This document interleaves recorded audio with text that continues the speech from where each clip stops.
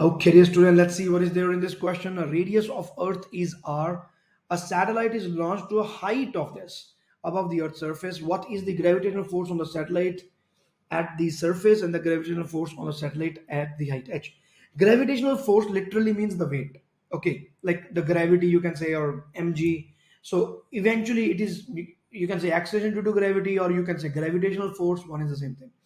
But anyways, gravitational force is given by gmm by r square.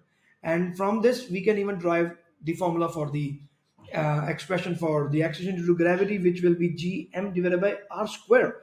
Only the m is not there, otherwise the expression is totally same.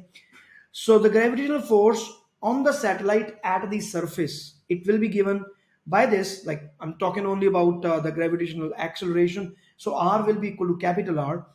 So, or we can keep it simple. The gravitational force at the surface, it will be given by gmm by capital R square. And the force at the height h, it will be given by gmm divided by, now we would be taking the total radius of the orbit. Like the radius of the orbit means from the center of the earth, we will take the radius and then the height.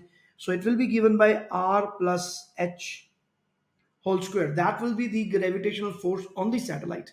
Okay, so we want to take the ratio here. So fs divided by fh, this is what we want. It is coming out to be equal to r plus h divided by r whole square, isn't it? This will be thing that we are going to do. Now h is given as r by 4. Plug in the value.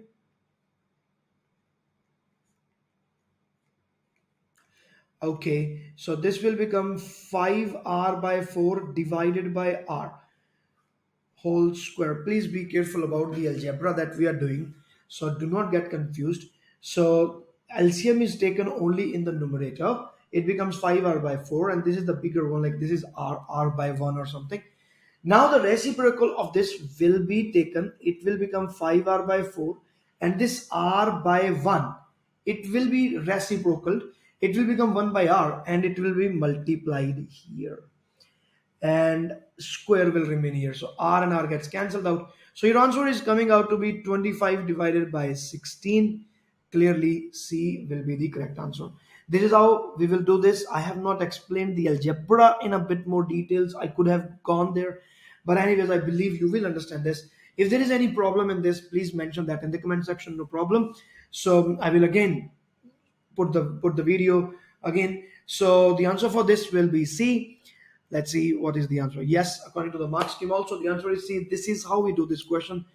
So in these kind of questions, I tell you many a times what students do is they usually, in place of r plus r by 4, usually they take r by 4 itself, and that is the point where they are mistaken. Okay, so be very careful. This is Professor Von. Thanks for watching the video.